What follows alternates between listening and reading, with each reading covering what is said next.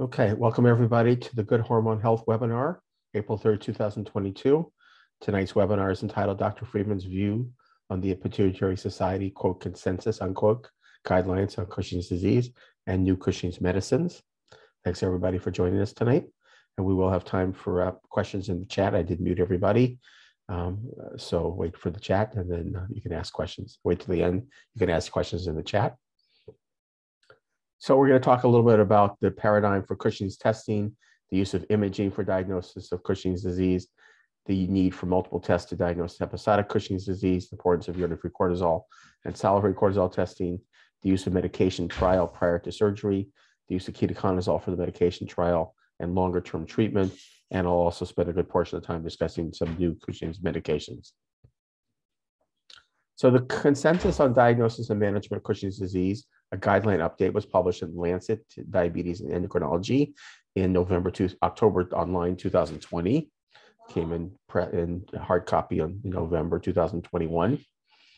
The first author is Maria Flescherow from Oregon Health Sciences, and there's 50 people on this, of which Dr. Friedman is not. I'm not going to really get into why I was not included. I don't really participate much in the Pituitary Society, which sponsored this, and I think I'm probably maybe a little bit ahead of the field. And we're going to talk a little bit about that.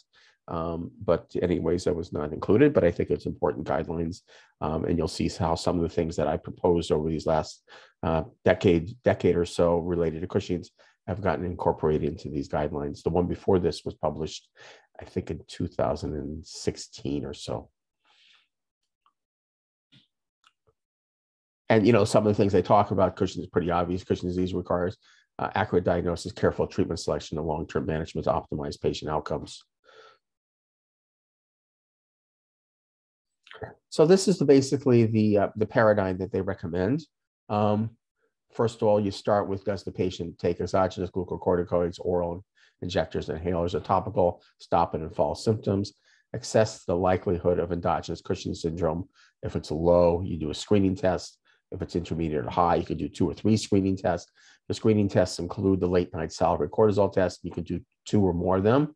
24-hour urine-free cortisols, 2 or more of them. So this, again, is quite new compared to prior guidelines where they just did 1 test. And I think this recognizes a point that I've made over these years, that most patients are what's called episodic. They have high cortisols mixed in with normal cortisols. So you do have to do multiple testing. I'm glad the Pituitary Society and this consensus recognize that.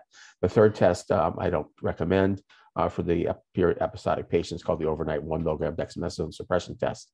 So you can do these tests, and if they're normal, Cushing syndrome is unlikely or cyclical. They incorrectly use the word cyclical. Cyclical means a given pattern, like a sine wave. So I think the correct word is episodic. But they say if it's, but they are recognizing Cushing syndrome, a cyclical Cushing syndrome exists, and so that's important. And if they're abnormal, you repeat the screening test. So again, they're pushing salivary cortisols, UFCs, and DEX testing. You can exclude non-neoplastic hypercortisolism or pseudo-Cushing's, and they say it's considered DEX CRH test, desmopressin test, or midnight serum cortisol. In the past, they've been a higher emphasis on these other tests. I think they're really recognizing that the UFCs and the salivaries are really the best test for this. So you go down the pathway here, and if these tests, again, are normal, it's either cyclical Cushing's or Cushing's unlikely. If they're abnormal, Cushing's is diagnosed periodically. If they're discrepant, you can reevaluate them. They talk about the type of pseudo-Cushing's, psychiatric disorders, alcohol use disorder, pregnancy, severe obesity, polycystic ovarian syndrome, uncontrolled diabetes, anorexia, malnutrition, which is, anorexia is usually not masqueraded as Cushing's, excessive exercise, illness or surgery, high cortisol binding globulin state. That shouldn't affect things like urinary-free cortisol or salivary cortisol, and glucocorticoid resistance, which usually has a different clinical scenario and is quite rare. And then they measure the ACTH. Dr. Friedman measures the ACTH initially. A low ACTH is ACTH independent Cushing's. You go down the path to the adrenal CT or MRI. If it's no end adenoma or equivocal, you're over here. Then for some reason they have you go to, I guess it could be ectopic here. Not sure what happens if your adrenal CT is positive. I guess they send you to surgery here. And then you go down this wide is if the ACTH is normal or high, get a pituitary MRI. If the adenoma is present, and I'll talk about this, I disagree with this part here. If it's 6 to 9 millimeters, you have to do a petrosal sinus sampling. If it's greater than 10 millimeters, you can assume that it's pituitary disease. You can do a CRH or desmopressin test plus a whole body CT scan. I'm not sure I understand why. Or you can do petrosal sinus sampling if there's a pituitary gradient present, Cushing's disease, and the pituitary gradient is absent, ectopic Cushing's disease. We'll talk about petrosal sinus sampling also. So the overall conclusion of this workup was that it's still the algorithm. It still emphasizes urinary free cortisol, late night salivary cortisol testing, which they abbreviate as LNSC, and dexamethasone suppression testing. There's emphasis on multiple testing, especially for the salivary cortisols. There's a decreased emphasis than in the past on the DEX-CRH test and the desmopressin test. In terms of the DEX test, our paper, and I'll show the data in the next slide, low sensitivity and specificity in patients with mild Cushing's disease.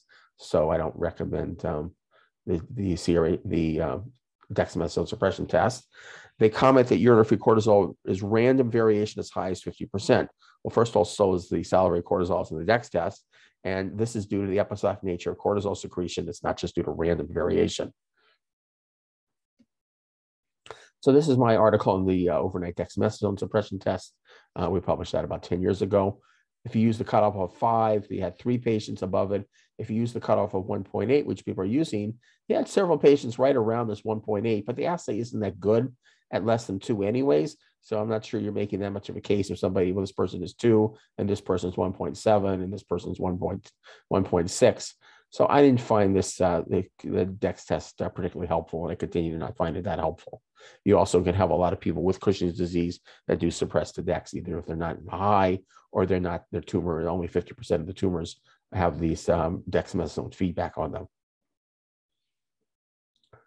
So this is what they use for diagnosis and monitoring of Cushing's disease. It's a little like that first one, but a little more concrete here.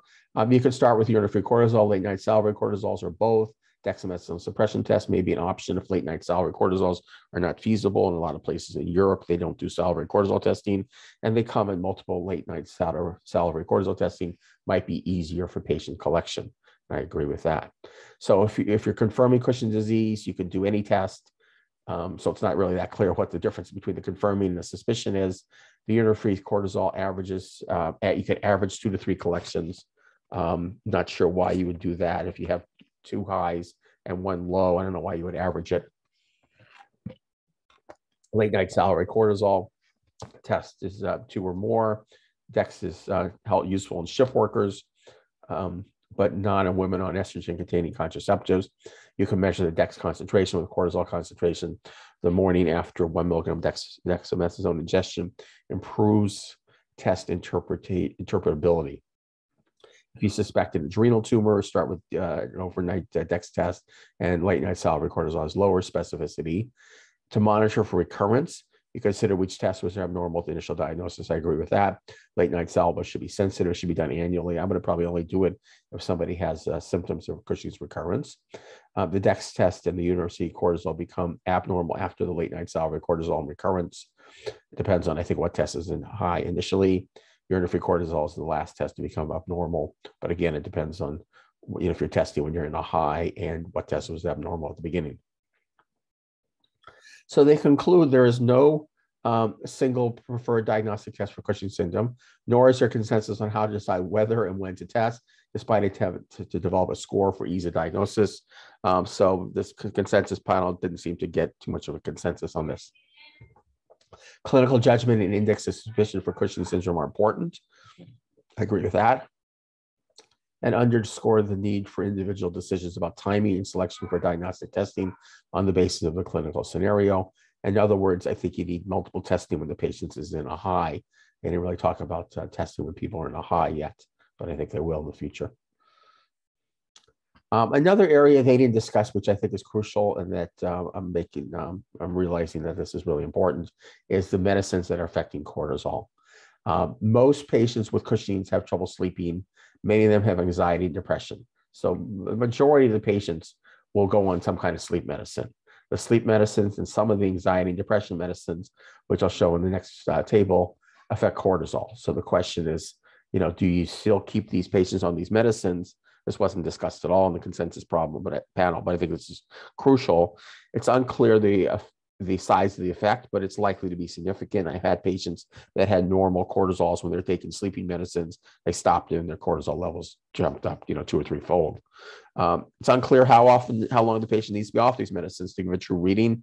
I usually have people stop it the day before, but you may need a longer time. Some of the medicines are quite hard to stop. Others can be stopped pretty easily.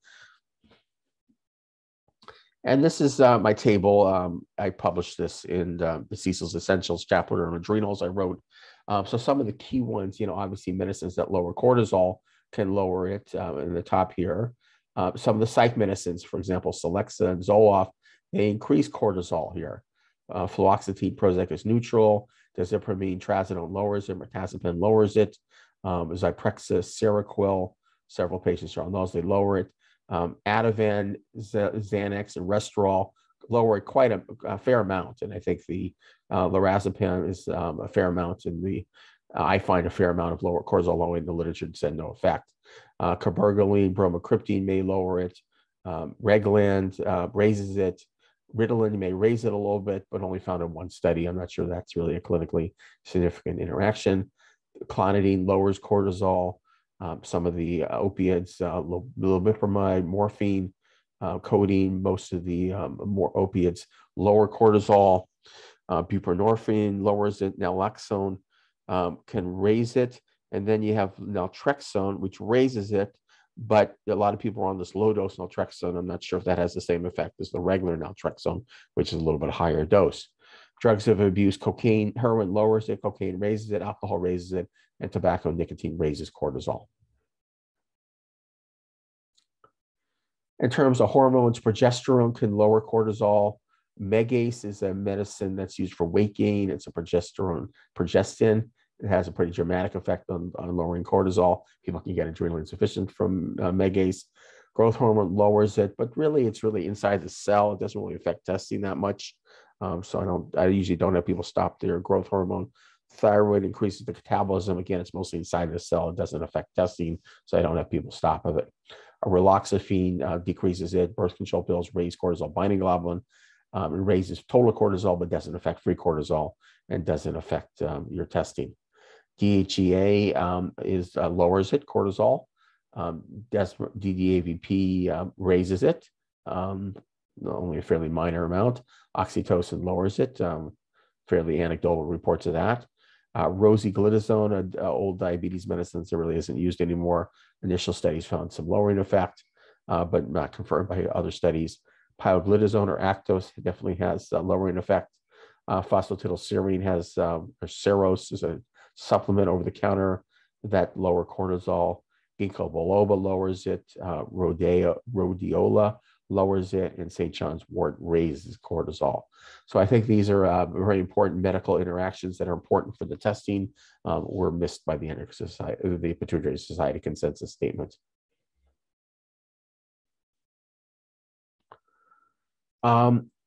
They talk about pituitary imaging. In prior consensus panels, pituitary imaging was mentioned but not stressed. There's still feel that it shouldn't be done until the diagnosis is made, but they're not that strong about that. I think there's much more emphasis, and most people do an MRI earlier than they did in the past, as I do.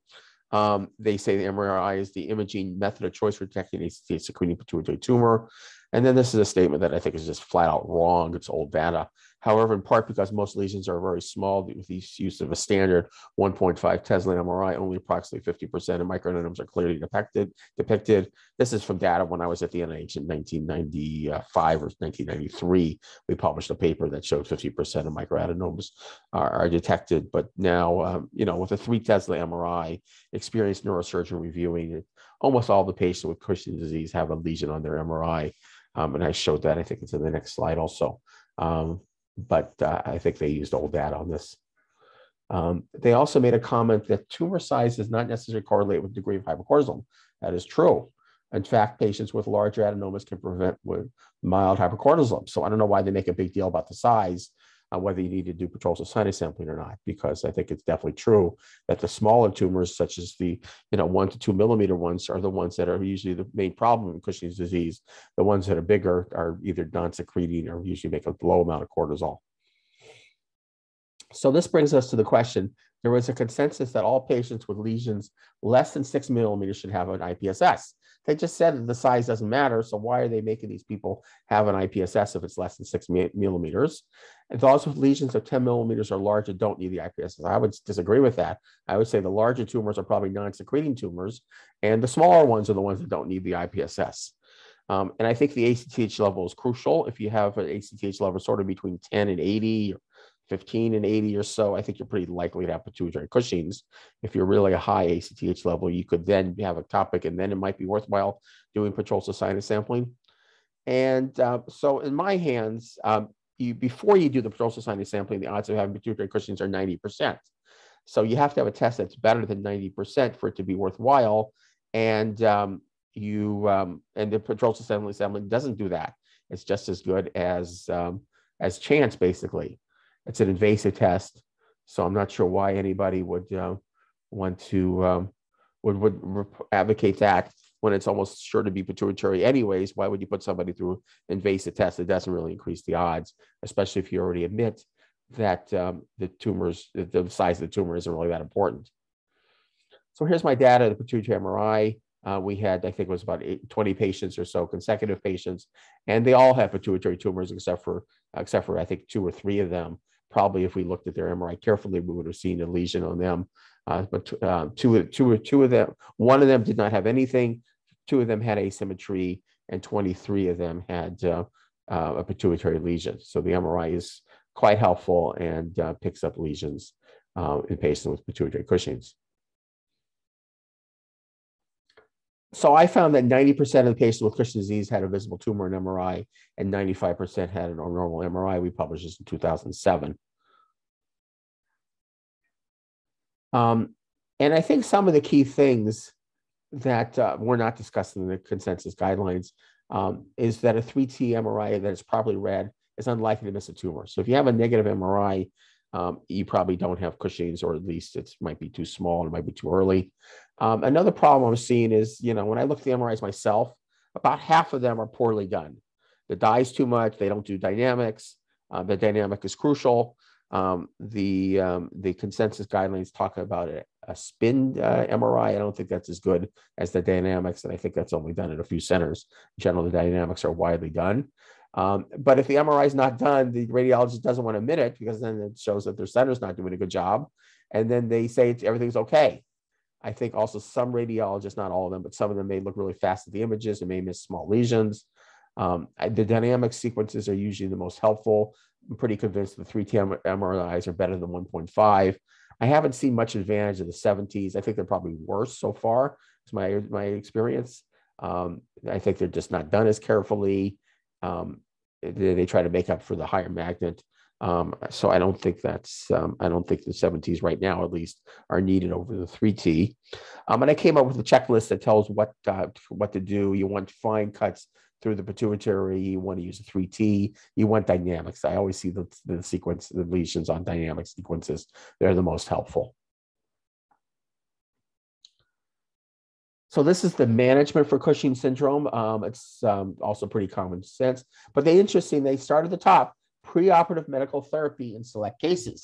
This is new, so they didn't really do that much before. Their select cases include patients with that are inoperable, not healthy enough, very high cortisol levels. I think, and I'll talk about this when we talk about the medicines, that this is going to expand, and I think it's going to change. That medical treatment is going to be the first line in many cases. But they touch on it briefly. They don't really commit themselves that this should be part of the standard workup. So pituitary surgery is still recommended. If it's not feasible, you go down to medical therapy or radiation therapy. I would do medical therapy over radiation therapy, of course. If it's a larger invasive tumor, you can do radiation therapy. If you have a surgery, you have to monitor for recurrence. If you may have to reoperate. Medical therapy can be used in patients who failed surgery, not a surgical candidate. They don't really define exactly when they use the medical therapy, but I think medical therapy is crucial and so become more important. If you do medical therapy, you can get control, partial control, or no control. I think if you use the right drugs, you get pretty good control. You could do another drug or consider combination therapy. You can have control. You monitor for corticotroph tumor progression. You can do serial MRIs. If there's no control, you give bilateral adrenalectomy, and then radiation therapy also can lead to bilateral adrenalectomy. So this is fairly common sense algorithm. So then I want to talk a little bit about this concept about perioperative medical therapy in select cases that they mentioned. I've been advocating this for years. It can be used to determine how much of a patient's symptoms are due to high cortisol. I think this is crucial. You have people that I'm not that convinced their symptoms are due to high cortisol, and others I am. So you put people on a trial just like you would do that for several other diseases that you want to see people and how they respond before you commit them to surgery. It gets the people healthier, their wounds heal better if they're not hypercortisolemic. And I give ketoconazole. I used to stop it 2 weeks before, but now I give it up to the day before surgery. And this, I think, decreases the drop from high cortisol to normal cortisol post-op. A lot of patients that they go that are dropping, post-op, they feel really lousy. I think if you normalize the cortisol pre-op, the drop is going to be less. Not everybody has that less of a drop, but it should help people. The consensus panel says it might be harder to see a drop in cortisol post-op and determine a cure. But I think it's hard to tell that in episodic patients anyways, because their cortisol post-op is often usually not that low and they're still cured. So I definitely think this preoperative treatment is crucial. So what are the medical treatments for Cushing's disease? We'll go over this in the next part of the talk here. Ketoconazole is, in my opinion, still the best medicine. The second best is called a fairly new one called Isturisa. The generic name is Cilodrostat. It works well. It has a lot of side effects. I'll explain why. It's really the same compound as Meteroprone. Meteroprone has been around for decades. It's very hard to get now, and this Isturisa is somewhat replaced it. It blocks the same enzyme, does the same thing, and basically has the same effect as Meteroprone. It's quite effective, but with a problem with it, and I'll show that in a second. Recently, Recorlev, which is levoketoconazole, got released. I'll explain what that means. It's sort of a new drug. It is FDA approved. I don't see much advantage over ketoconazole. I'll explain why about that in a second. Korlym, which used to be called RU486 or mifepristone. You can get adrenal insufficiency easy on it. It's hard to monitor and it's hard to correct the adrenal insufficiency. Cabergoline is sporadic. It works in some patients. Pisuritide is a somatostatin analog. It works poorly and gives diabetes. The other ones are rarely used. Aminoglutathione, I'm not sure if it's available. Mitotane is available. I have one patient on it. It has permanent adrenal insufficiency. In theory, it's hard to swallow. It gives you a lot of nausea. This is a very big pill. It's not really that suitable compared to some of these other ones. Trolestate is a medicine that can be given IV. I don't really use that one either. So it's very important to understand the cortisol synthesis. So I have my figure for my CSIL's Essentials chapter here, and you can see cortisol right in the middle over here. Oops. Cortisol in the middle. Both hysteresis, which is in the greenish hash mark sign, number sign, and ketoconazole, which is in the red, blocks this step here, the 21 hydroxylase step. I think I did it wrong, actually. It blocks this step here, number 4. Sorry about that. I got to move that over. It blocks the 21 hydroxylase step. Doesn't block the 11 hydroxylase step. Blocks this one here. And therefore, you can get precursors build up. You get the 11-deoxycortisol or DOAC build up. You get progesterone. And by blocking this enzyme, your ACTH goes up, and then you make more testosterone, and you go down more DHEA, and you go down this pathway. So by having the Isturisa, when you block this just one step here, you get buildups, you get hypertension from having this 11-DOAC buildup, and you get androgen excess by having your testosterone go up because of the ACTH going up. However, when you use ketoconazole, it blocks several steps. It blocks here, It blocks here, and it blocks testosterone. Because of this blocking, and it blocks also the aldosterone a little bit. So because of the ketoconazole blocks several steps, it doesn't lead to the precursor buildup. You don't get the high hypertension, which is very common in Cushing's. You don't get the androgen excess. You don't get the mineralocorticoid excess of the dopamine buildup. And the ketoconazole, because it blocks many steps, I think has much less side effects. You can use the ketoconazole in combination with Isturisa to try to lower these precursors. I've had several patients on the Isturisa that have these buildups. They get hypertension, they get androgen excess, and it's quite a dangerous drug in terms of that. So ketoconazole's off-label use. It's not FDA approved for Cushing syndrome in the United States, but is approved in Europe. It works by blocking several steps in cortisol biosynthesis and may also inhibit pituitary cell growth, so may have some roles in decreasing the pituitary tumor, may or may not. It has a short half-life, by 6 to 8 hours. It's half of it's gone, most of it, a good portion of it's gone. So you can give it at nighttime. Cushing's disease is a disease of high cortisol at night. So I like to give the ketoconazole at night. I'm not sure why the consensus panel hasn't caught on to that idea yet, although I'll show my last slide that they're thinking about that. The side effects include elevation of liver tests, which is reversible on stopping the drug. The liver test abnormalities are more pronounced at higher doses, greater than 1,200. For my case, I usually start at 400, can go up to 600. I rarely go above 1,000 milligrams, so I don't really see much of those liver tests. I also give vitamin E 400 units a day to help protect the liver, which seems to work fairly well also. You should check liver function tests at baseline every 2 to 3 months. And then this new idea about increasing the QT interval, I'll explain that in a second. Cushing's disease is a disease of high cortisol at night, so you give, some people have low daytime cortisol. So I give ketoconazole 1 hour and 3 hours before bedtime, 200 milligrams. You can give it 3 times a day, lunch, dinner, and bedtime. You can go up for severe hypercortisolism. And occasionally people get adrenal insufficiency in the morning, but they usually don't because the ketoconazole is sort of worn off by the morning. You can give people 5 milligrams of hydrocortisone to be taken in the morning if symptoms of adrenal insufficiency occur, such as nauseousness, vomiting, diarrhea, abdominal pain, or achiness. And they could take either a half a pill or a full pill. The ketoconazole works in almost all the patients. I think I have fairly an 80 or 90% success rate with it. You need to educate the patients about adrenal insufficiency. It interacts with some drugs, especially the statins are the main one, and some of the psych meds. The statins, if you're at the highest dose of a statin, you should back down on the dose of a statin. So 40 milligrams of Lipitor becomes 80 milligrams. So you shouldn't use 80 milligrams of Lipitor. You want to start with, you want to decrease the dose to 40 milligrams if a patient is on a statin. Rarely this long QT interval is seen. I'll show that in the slide coming up. And I like to use this again to mention, see how much the patient's symptoms are due to high cortisol. Gets the patient healthier pre-surgery. I give it up to the day before surgery. Helps decrease the drop from high cortisol to normal cortisol post-op. I used it before adrenalectomy. It may decrease the hyperplasia seen on pathology because it blocks cortisol synthesis.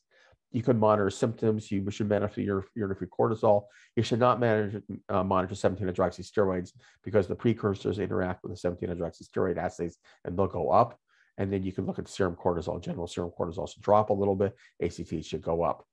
And I think you can use this for years. I've had several patients on this for at least 5 years. Monitor liver function tests, monitor the pituitary MRI. If you start seeing something on the MRI, you could consider then stopping it and doing more testing and surgery. But I think this medicine works very remarkably well. Some people call it really a life changer. Because this medicine works effective and is cheap, it should be the gold standard compared to new drugs. So that would make sense. However, the new drugs this is not on patent. This is an inexpensive medicine, generic. The new drugs are on patent. They're expensive. And the drug company doesn't want to do a test showing the ketoconazole is just as good as their several $1,000 medicine that's covered by insurance with extensive pre-auth forms. They don't want to show that it's just as good. So I don't think there's going to be studies unless I end up doing them comparing new drugs with them. So let me explain about this QT interval here. So this is, you have an EKG. You have the Q wave is this little one over here. It goes up to the R, the S, and then you have a T wave here. The T wave ends here. And you can have it sort of curved or straight here. Ketoconazole and levoketoconazole, the new medicine, rarely prolong this QT interval. They have something called a corrected QT-CF. It should be less than 500 milliseconds between here and here. And if it's not, probably people say you shouldn't use the ketoconazole or you should be concerned. I haven't seen this problem, but I haven't been doing EKGs. And so now I think I am going to recommend people to do the EKGs. The person who does the EKG should note the QT interval or the QT corrected factor interval, QT-CF, on the patients. They should do it before they start ketoconazole and every year afterwards. Patients can get the EKG from their PCP or their hospital. Again, I'm not requiring this, but I think to be safe, patients on keto should do this. I have a lot of patients on keto. So I'm going to pull up some slides that I gave several years ago about what sort of myths related to ketoconazole. Some endocrinologists say ketoconazole is a dangerous drug and should be used only with severe Cushing's. I find it quite safe. The main side effect is increased liver tests, which usually occur at these higher doses and are reversible. It interacts with a lot of drugs, but these interactions can be dealt with by changing the other drugs or watching for side effects. It has a short half-life, so it will be given at night when cortisol is inappropriately high in Cushing's patients. And I usually give 200 milligrams at 8 p.m. and 10 p.m. and have patients take 2.5 or 5 milligrams of Cortef in the morning if needed. People say ketoconazole should be only used in those with confirmed Cushing's. I use it again to determine what symptoms the patient has are due to high cortisol. And I think this is going to catch on also, these guidelines published. I use it in people I'm pretty sure, but not completely sure who has Cushing's. I want them to start feeling better. I may have them retest again if I'm not sure they have Cushing's after the ketoconazole. And if someone doesn't get better on ketoconazole, I'm really concerned that is it really Cushing's or not. I've kept people on ketoconazole, I would say, up to 5 or 6 years or so. And I stop it often for a round of testing if a patient develops a tumor or an MRI. So I want to talk about this new medicine called levoketoconazole, or Recorlev, that's just got FDA approved. It's made by a company called Xeris, X-E-R-I-S, that bought out another company called Stonebridge. And it's an enantiomer of ketoconazole. So let me explain what this means. Ketoconazole has a handedness. It could either be right-handed or left-handed or a mixture of the two. The right-handed one is shown on the right side, on the left side. The left-handed one is actually shown on the right side here. I'm not sure why they did it that way. And the levoketoconazole is what's active. The right side one on the left, which is on the left side of this picture, is inactive. So when you give somebody 400 milligrams ketoconazole, 200 milligrams of that is the active levoketoconazole, and 200 milligrams is the inactive R-ketoconazole, or dextroketoconazole, it's called. So basically, you could just give twice the dose, and you'll do the same thing as giving the levoketoconazole. But the companies feel like this is a way to get a patent on the levoketoconazole. So they came on the ketoconazole. So they gave them the levoketoconazole that has just this left-handed sidedness of it. It's more potent than its dextro or the right-handed side one isomer. And it might, notice the word might, allow a lower dose of ketoconazole to achieve the same efficacy as currently utilized doses of the racemic ketoconazole. But I think you're just going to have,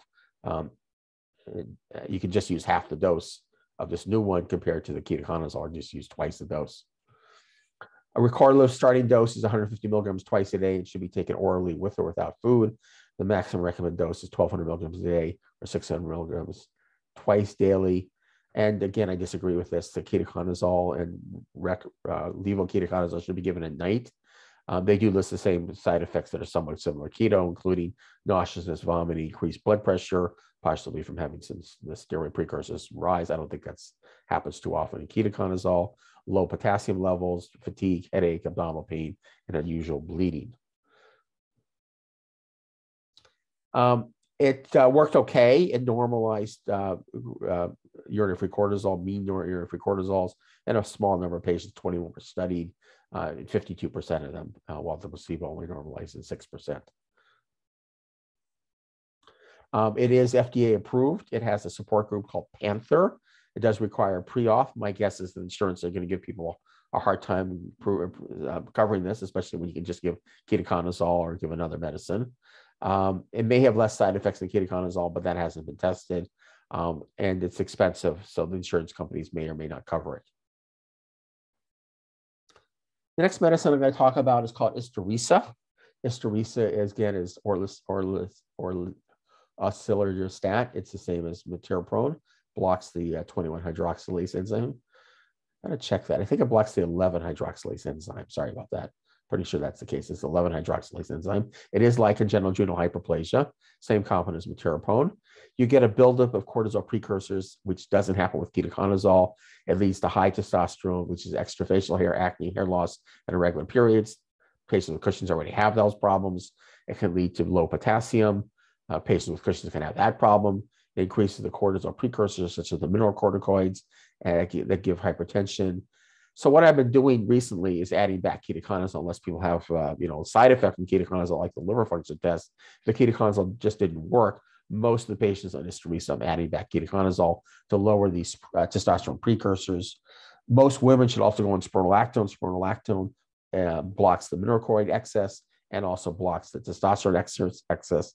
So spironolactone is definitely a good medicine to add with Isturisa.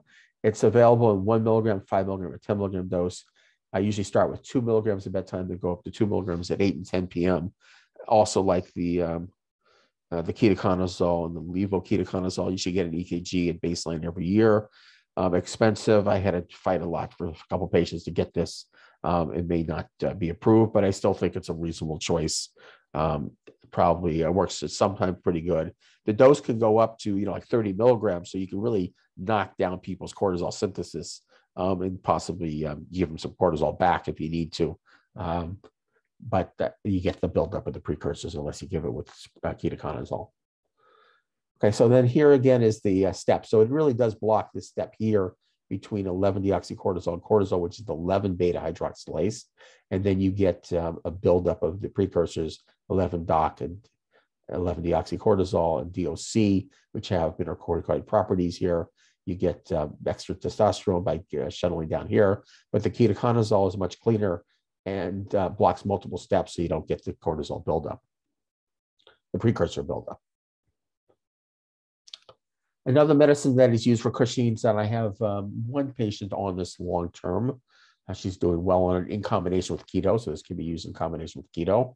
It's carbergoline. The dose varies between 0.5 milligrams to 7 milligrams a week. It leads to a biochemical remission in 30% of the patients, so low amount of patients get better on this. Side effects include nausea, headache, and dizziness.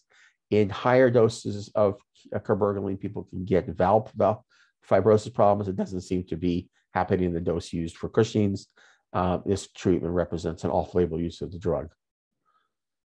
The next medicine is Korlym or mifepristone or RU46. It is a glucocorticoid and progesterone receptor antagonist that can ameliorate the signs and symptoms of Cushing's syndrome. The dose is 300 to 1,200 milligrams. This lasts a long time, so it can't be just adjusted for at night like the keto or the Isturisa. It usually is given once a day in the morning, and if you get too much of the medicine, you get adrenal insufficiency. There's no markers, and it's hard to reverse because if you stop and it takes a long time to get out of your system, you have to give dexamethasone. So you can't measure it, so you have to look at things like hyperglycemia and hypertension to adjust the dose.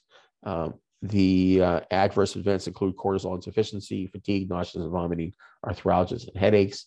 The lowest dose is 300. I think it would be nicer if they would have made a smaller dose because some of my patients do get this adrenal insufficiency on this medicine. You get increased mineralocorticoid effects because you're blocking the glucocorticoid receptor. You're not blocking the mineralocorticoid receptor. You get feedback and the cortisol binds the mineralocorticoid receptor, and you get high blood pressure, low potassium, and edema or extra fluid retention. It blocks progesterone, so you have unimposed estrogen effect without progesterone. You get endometrial thickening and bleeding, and some people actually need a hysterectomy from this. It cannot be used with ketoconazole. They both affect the P450 system. It is, I would say, my third choice. I have a few patients on it. It's quite good for a few patients. You have to watch out for the adrenal insufficiency. There's a new medicine called relacorilant. It's made by the same company. It's a specific glucocorticoid receptor as opposed to mifepristone, which is a glucocorticoid and progesterone receptor antagonist. It's now being studied. I chose not to be a study site for this. The study is very rigorous. It's like 10 visits, and they don't compensate the patients or the study too much. And there's multiple testing and EKGs and things like that. If somebody wants to be on this medicine, I'm not sure why, let me know and I can hook you up with. They're doing it with some colleagues of mine at Harvard, UCLA. Another medicine is pisureatide or Signifor. It's a somatostatin receptor ligand. It is FDA approved. It only normalized UFC production in 15% of patients receiving the 600 microgram dose and 26% of the patients receiving the 900 milligram dose. So compared to ketoconazole, which works in most patients, this works in very few patients. You get hyperglycemia. 73% of them had either diabetes or hyperglycemia. 92% had side effects. Some of the side effects include also gallstones.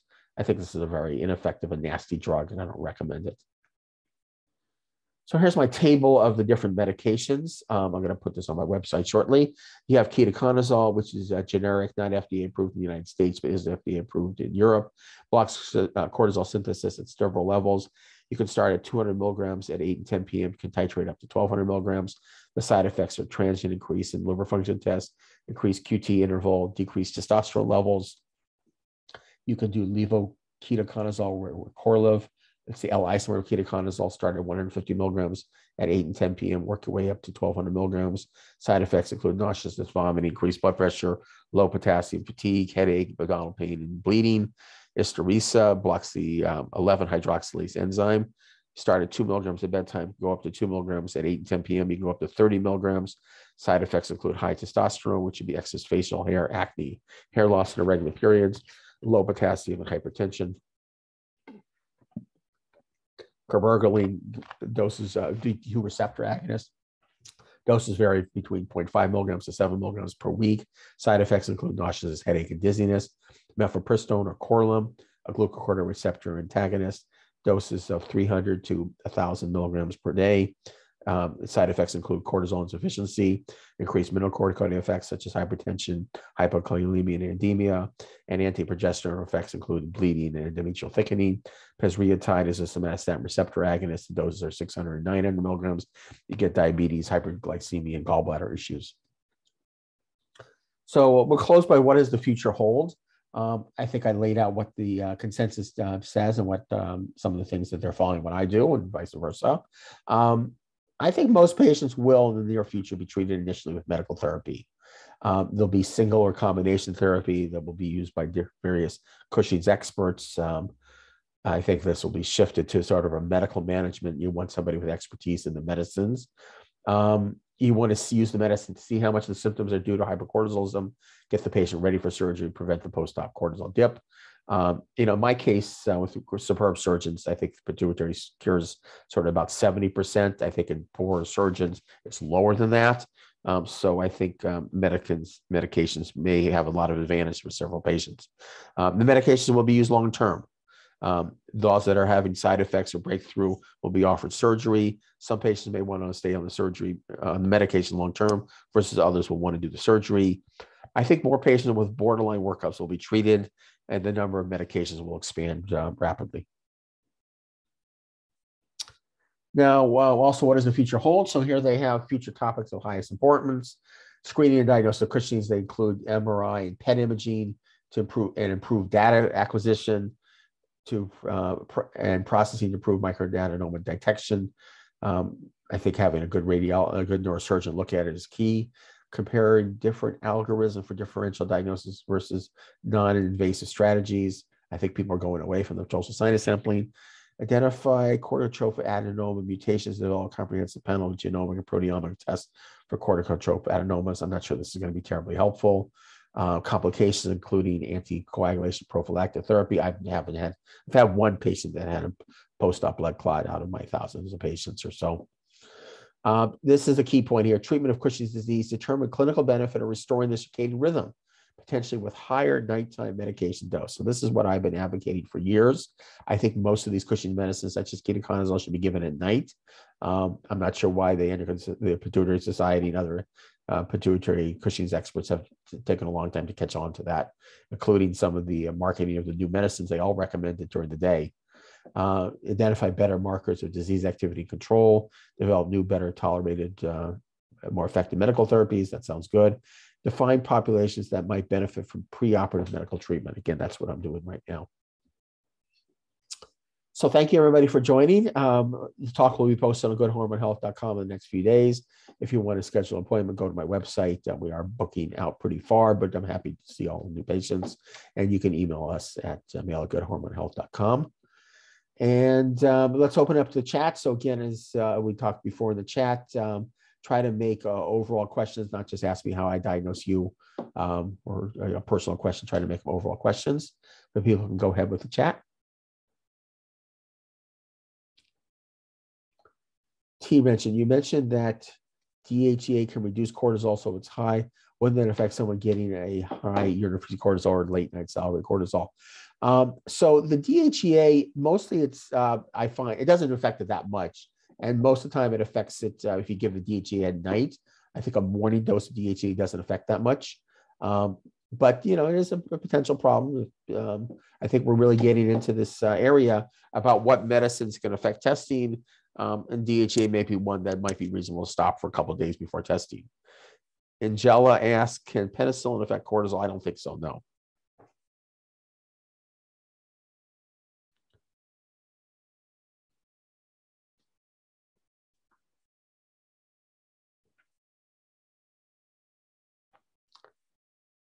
What if it's not a bad DHEA that's taken, but a DHEA from PCOS?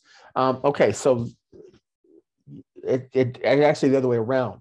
PCOS is a condition of high cortisol.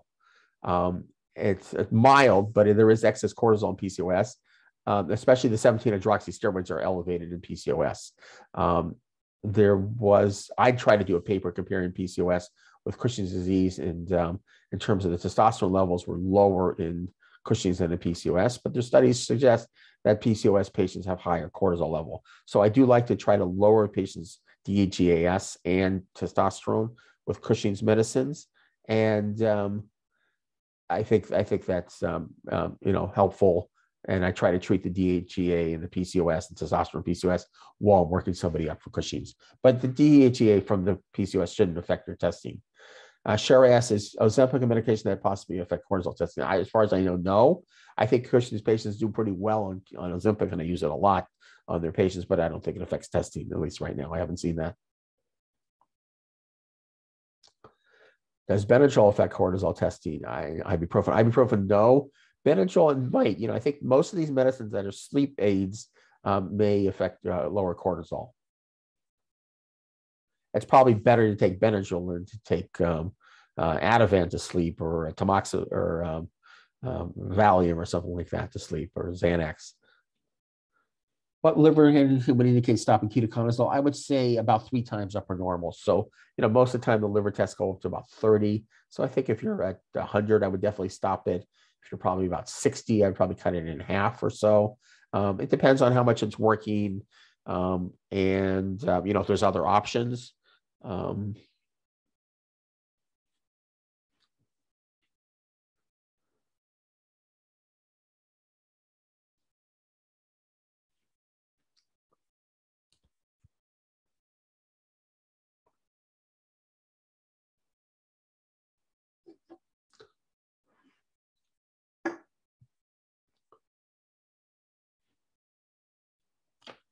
With ACTH, we got one here. Is it common for people with PCOS to develop Cushing's later, or the Cushing's symptoms just PCOS symptoms? So I think there's a big overlap between PCOS and Cushing's. It's hard to distinguish. Again, I'm trying to treat the PCOS while I'm working somebody up for Cushing's. And I think people could have both, and people could be misdiagnosed with PCOS and have Cushing's, and potentially the other way around also. So I think it's very helpful. For PCOS, the best test I find is the bioavailable testosterone. Most endocrinologists don't put too much weight into the ovarian ultrasound. Most gynecologists look at that extensively. So I look at really the bioavailable total testosterone and DHEAS and try to lower that. Shara asks, with ACTH levels, if suspected episodic, does it only matter if cortisol is high? ACTH levels are suspected episodic. So the cortisol is really the key test for Cushing's, especially the nighttime one. But it would really be the salivaries and the 24-hour urines that are the more important one.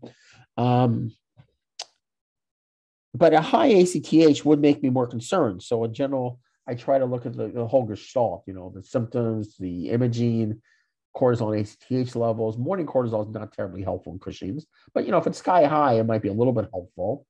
ACTH, if it's quite high, it would make me lean more towards Cushing's, but I wouldn't use it for diagnostics.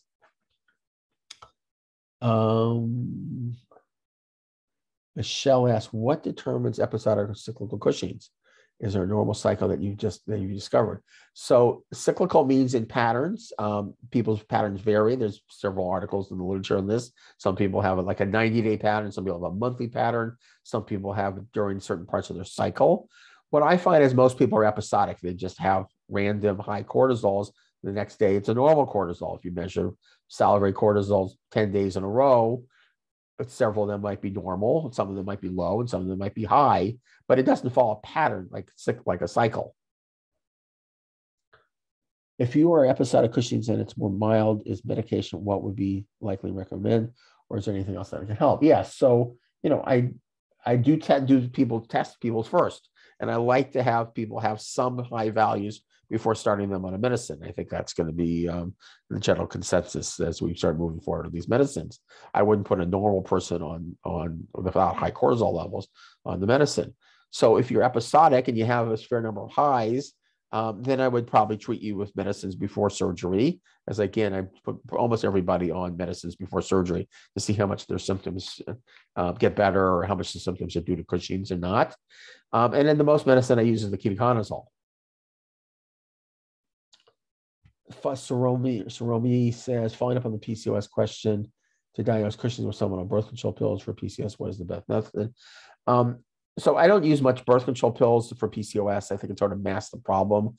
The birth control pills does raise the cortisol binding globulin. So if you do a DEX test, the cortisol might be high. It also interferes with the DEX metabolism. It doesn't really affect free cortisol, such as the urinary free cortisols or the salivary cortisols. So I think if somebody needs to be on birth control pills, I don't use it too much for PCOS, but they need to, they can go ahead and do their Cushing's test. How long do you like to keep people on ketoconazole before going to surgery? I like a 3-month trial.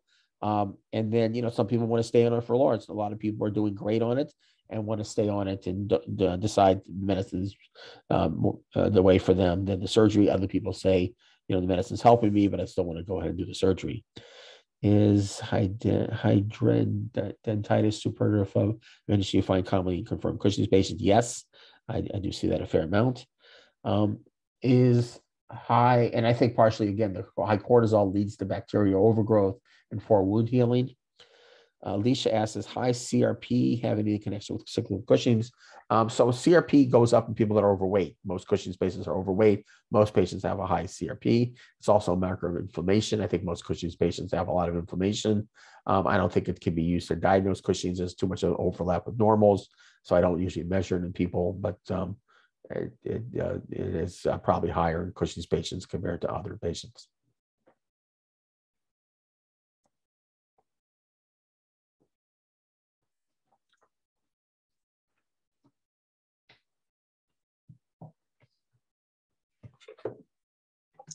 Ivy asks, for a man, would it make sense to supplement T when taking ketoconazole to deal with the lowering of T?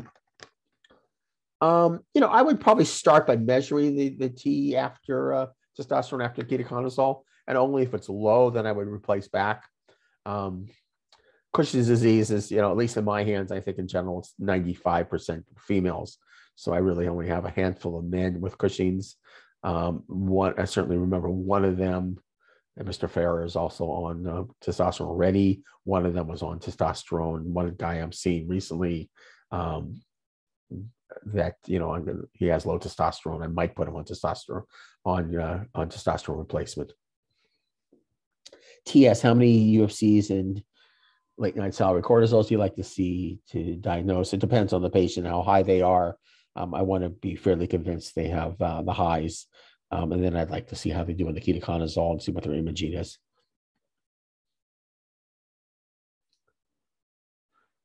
And then, if I don't feel confident enough, I would keep him on the medicine, and then probably retest them.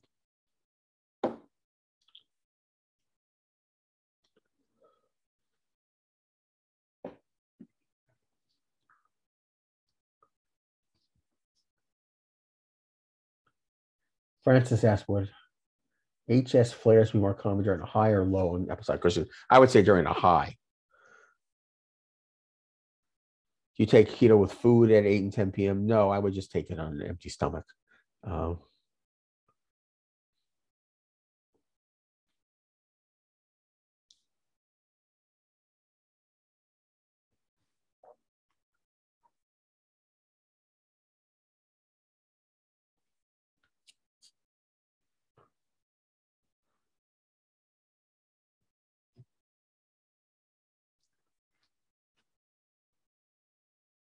Okay, everybody looks like they're a Cushing's master now.